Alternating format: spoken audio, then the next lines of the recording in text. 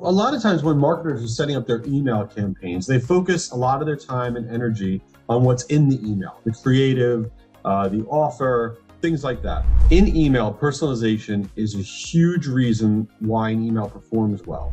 You may not be able to put a smiley face emoji in your subject line. You may have brand guidelines and strict rules and things like that. But there are other ways to stand out.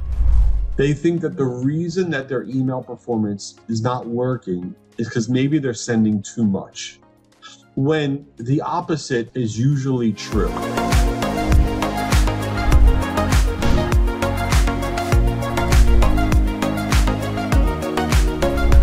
Welcome to the Growth Genius series brought to you by DMA Asia and Infidigit. My name is Shelly and I'm your host.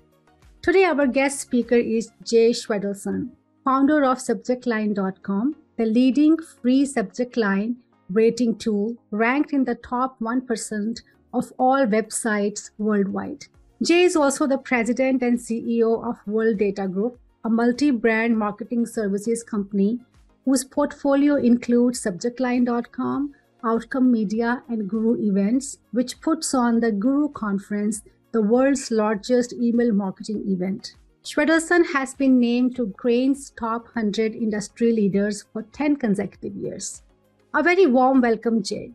Hi, thanks for having me. Excited to be here. Great.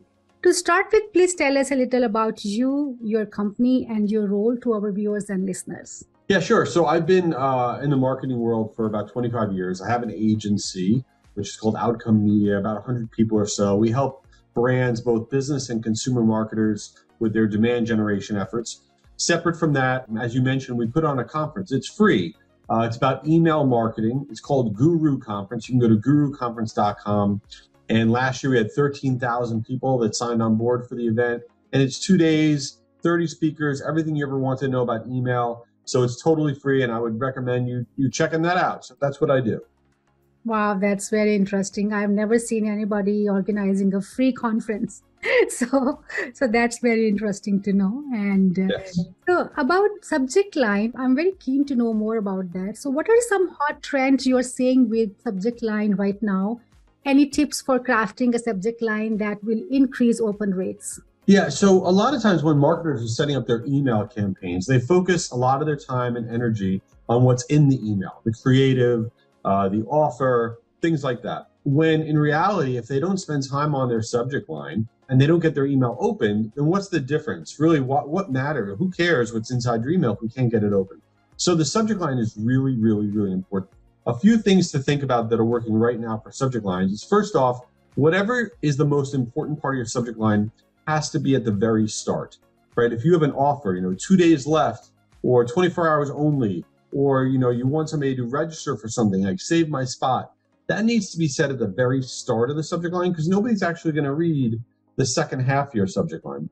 And at that very start, there are things that you could do literally in the first character or two that will actually dramatically increase how many people are opening up your emails. For example, putting a number to start your subject line. The 7 latest trends in marketing. Actually, the number being the first thing in your subject line will actually give you a boost in engagement because it stands out a little bit more. An emoji to start at the beginning of your subject line, whether you're a business marketer or a consumer marketer, at the very start, that'll increase the number of people opening up your emails. Capitalizing the first word of your subject line will increase the number of people opening up your emails. So little things add up to a big difference, and it's all about the start of your subject line. Very interesting, like putting a number, emoji, or capital words. Wow, interesting. So I want to talk about now personalization. We all know that personalization is a necessity, but many aren't sure how to execute beyond the usual hello and first name. So, does personalization matter? If yes, then what are the tactical ways to start implementing personalized content? In email, personalization is a huge reason why an email performs well. And a lot of people think that when we talk about personalization, you're talking about, let's say in the subject line again, you would say J, check out whatever. And they think personalization is just the person's name, let's say in the subject line. But that is just the tip of the iceberg. I'll give you an example of what I mean. Let's say you want to always tell the person who they are as fast as you can. Meaning, in the subject line, let's say somebody just bought a home. This is just for new homeowners, okay? This is for people who love fishing, for new grandparents, right? For people that live in the Chicago area. In the subject line, the sooner that you could tell the person who they are, whether it's by their interest, their geography, the stage in life, are you a new parent? That gets a dramatic increase in people opening up your emails because like, ooh, that's for me. But on the business side also, if you got an email and it says just for marketers, you're like, oh, I'm a marketer. I need to open that up, right? Or you put in the subject line the actual name of the company that you're emailing to, right? So it says something like, is Outcome Media at risk? Uh-oh, I'm Outcome Media. I need to open that up. So personalization can go well beyond somebody's name. It could be their interest. It could be their job function. It could be their company. It could be the stage in life. And the sooner that you tell somebody who they are and you let them know that the email that you're sending is not for everybody, but it's for you, it works incredibly well. So much so that even if you did none of what I just said and you just put in the subject line, just for you, literally writing just for you, people, whether it's subconscious or not, people get excited about the fact that, wait a minute, this email's not for everybody, it's for me. And that does really, really well. Yeah, very interesting.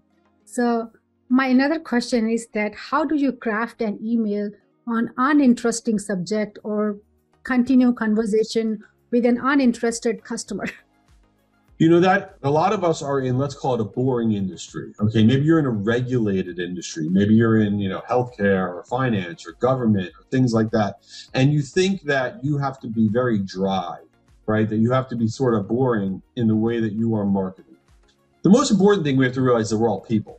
At the end of the day, we're people. We all react to the same things. Now, you may not, let's say you're marketing to somebody in the financial services category, on the business to business side.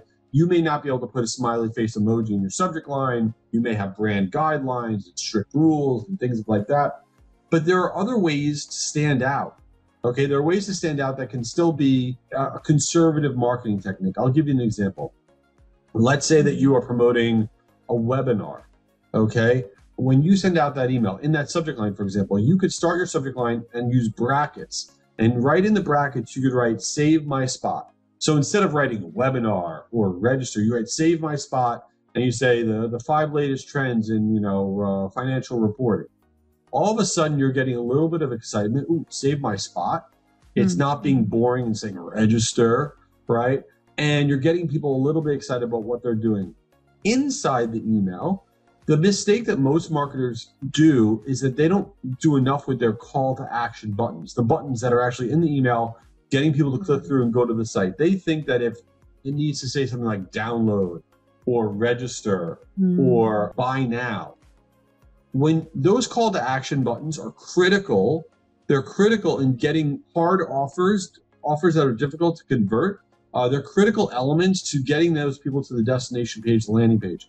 So instead of saying things like download, okay, if you're promoting a piece of content, you want to say, get my free report. Okay, or I want in, or save my spot. Things that are more active, that are more interesting. And if it's a consumer offer, instead of just saying register, sign up, it is get my free trial, start my 30-day free trial.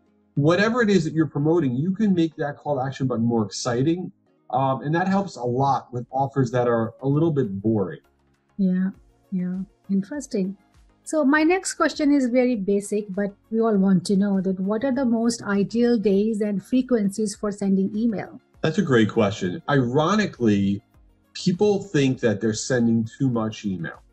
They think that the reason that their email performance is not working is because maybe they're sending too much, when the opposite is usually true for 2 reasons. Number one, the way that you stay in somebody's inbox versus the junk folder. And by the way, about 20% of all email goes to the junk folder. It doesn't matter if you're Amazon, the NFL, Salesforce, Google, 20% of all email is going to go to the junk folder. So if you see some email go to the junk folder, don't lose your mind. It happens with every marketer for 100 different reasons. Okay. So it's important when we're talking about how often you're sending, the reason that you stay in somebody's inbox rather than the junk folder is about overall engagement. How often are people opening and clicking on your emails? If you don't send enough email, and of course the email needs to be relevant, it's got to be good stuff. But if you don't send enough email frequently enough, you won't be generating enough opens and click-throughs to warrant to keep you in that inbox. So ironically, if you don't send out enough, you have a greater likelihood of going to the junk folder. So you're not going to the junk folder because you're sending too much. You might be going to the junk folder because you're not sending enough. Now, that being said, how much is the right amount? Okay, how much is the right amount? And there's no exact number, like send out twice a week or twice every other day, whatnot. But if you're not sending out at least once a week, you're not even in the ballpark. Believe it or not, on average, consumer marketers send out 4 emails a week, and business marketers send out 3.5 emails a week on average. Okay. Now, so you're sitting there saying, whoa, I don't send out that much, but you probably do, because one email might be a newsletter, another one might be an offer email, another one might be whatever, but that is what marketers are sending on average. So I encourage you to stay as relevant as you can, send out relevant stuff, but you're probably not sending out nearly as much as you probably should be. Mm-hmm. But there are, like, I have subscribed to some emails, and sometimes I get every day. And it's so irritating. I'm like, why I'm getting every day an email? Because my inbox is full of only their emails. You know, that's an interesting point, because it's all about relevancy, right? If I sent you an email every day and I sent you one great idea every single day, you might look forward to that email. You might be like, oh, Jay's got great ideas. I can't wait to get his emails. Whereas somebody else sends you an email every day and all it is promotional and it's garbage. You're like, why am I on this list? It's terrible. Frequency is about relevancy, right? You have the license to send out more when whatever it is that you are sending is relevant and people want to get it. So I could send you 10 emails a day if they were relevant and you like them. So the more relevant you are, the more frequently that you can send your email. And that's kind of the direct correlation that exists. Mm-hmm. Got it. Yeah. But are there any key components for getting an email opened and clicked? So there's different kind of emails, right? So you have really three different kind of emails. There's transactional. You buy something, you get an automated email, right? That's over there. Then you have your newsletter, okay? And then you have offer emails. So you really need to break those 2 buckets apart. And by the way, I encourage everyone to break their tracking apart too. When you talk about what is my open rate, the percentage of people opening up my emails, what is my click-through rate? Look at all your emails together in aggregate and say, my emails get an average of a 25% open rate and a 3% click-through rate. You can't do that. You need to create buckets. My newsletter gets an average of 25% open rate and a 3% click-through rate. My offer emails that promote this type of offer get these metrics. This offer gets these types of metrics. You need to have different benchmarks for the different kinds of emails. But so for example, for your newsletter, a lot of people make the mistake. Newsletters are very hard. It's a lot of content to put together. It's a big pain to get newsletter content. And you finally hit send, it goes out the door, and you hope it did well. The mistake that marketers most often make is that they don't send it again. You should be sending your newsletter twice. You send it that first time, let's say on Tuesday. Here's the newsletter for the week. And then you send it again on Thursday. You take everyone who didn't open up the original email, you send it again saying, hey, subject line, I think you missed this, and send it again, because that newsletter takes a lot of time and effort to put together, and a lot of times people will miss it. So sending your newsletter twice, okay, in the same week is a great idea to increase your open rate and your click-through rate on that piece of content that took you a long time to put together. And on offer-related emails, really make sure that you are using a sense of urgency. I don't care if you're a business marketer or a consumer marketer, you want to be able to tell the person there's 2 days left for this offer, time's running out, this is your last chance in the subject line. And even if you have no end of your offer, you want to say something like, don't miss out in that subject line. Human nature is always about wanting the thing that may not be available in the future. So when it's an offer email, really try to push that sense of urgency. Right. So are there any major pitfalls to avoid? So things to avoid, Obviously, you don't want to send something that's not true. Okay. There are certain words that might get you a lot of people to open, but there are words I would avoid. So for example, things like urgent. I just talked about urgency, but you don't want to say something's urgent, right? Or alert. You only want to be alerted if your bank account gets compromised. Urgent is like, somebody's going to the hospital. That's urgent. You're promoting your offer. It's not urgent. It's not an alert. And that upsets people, right? That upsets people and that gets people to unsubscribe. The other thing that gets people to unsubscribe is when you personalize with their last name. For some reason, we're okay when we say J, comma, blah, blah, blah. But if I saw J Schwedelson, comma, blah, blah, blah, we see spam complaints go up a lot, right? So little things like this are really important. Make sure that you're not upsetting the person that you are marketing to. Great. So I also wanted to ask you that, are there any powerful metrics for the email marketing other than open and click? First off, creating your own benchmarks are really important. A lot of times people say to me, well, what's the industry average? I'm in the automotive industry. I'm in the financial services. I'm in healthcare. I'm in business to business technology. What is the industry average for, opens or clicks or response rate or whatever? And that drives me crazy because it means nothing. It means nothing. What you need to do is you want to create benchmarks for your own performance. Okay. You want to benchmark everything that you're doing. So when you send out on a Monday your newsletter and you have, what is your deliverability rate? 99%. What is my open rate? What is my click-through rate? That's your newsletter. You don't really have an offer. When you do have an offer, okay, this is where the metrics go beyond the opens and the clicks, right? They go to your destination page. The game on the destination page, let's say you're promoting a webinar or some sort of piece of content, or you're giving out a coupon on the consumer side. What is your abandon rate? What is the percentage of people that get to your destination page that don't fill out? And that's a critical metric because there's a lot that you could do on that destination page, whatever page is that you're taking them to, that you could do on that page to significantly increase the number of people that are signing up. So what can you do? Number one, when you're promoting an offer, I don't care if it's consumer or business, you want them to do something, buy something, download something, register for something.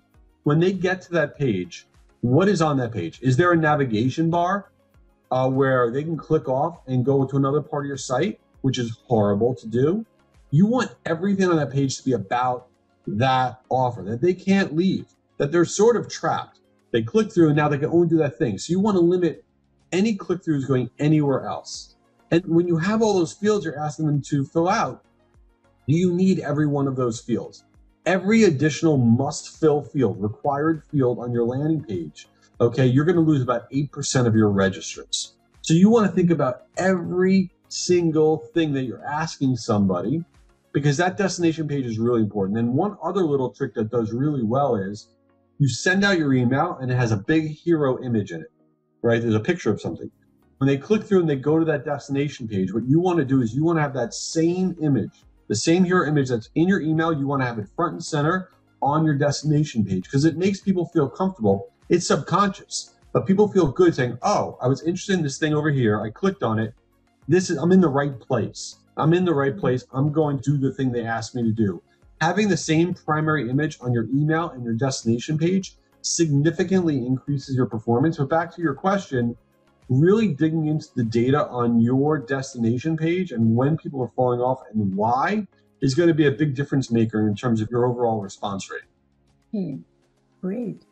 Very good points. I also wanted to ask you about few campaigns which you can share with us. Any of your successful email campaign example or anyone done by anyone else which you admire? Yeah, so my company, on behalf of our clients, we handle 6 billion email messages a year. That's a lot of email. And we see a lot of good and we see a lot of bad. And I sign up for everything. I really do encourage marketers, instead of looking at your inbox as, oh, I get so much spam. Oh, my inbox is filled with so much garbage, right? Yeah. It really, to me, is I sign up for everything because when you get an email, let's say you get an email from Apple.